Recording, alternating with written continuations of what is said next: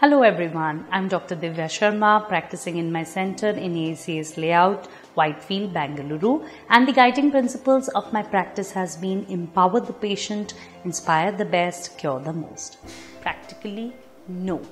There are no major or permanent side effects, though there might be slight redness and slight feeling of warmth after the procedure in very sensitive skin patients, but we have some very well developed technologically advanced hair removal systems which are far more comfortable than what you are doing in routine to remove your hair.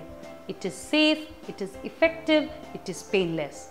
So why not opt for a permanent way to have a fuzz-free, desirable looking skin?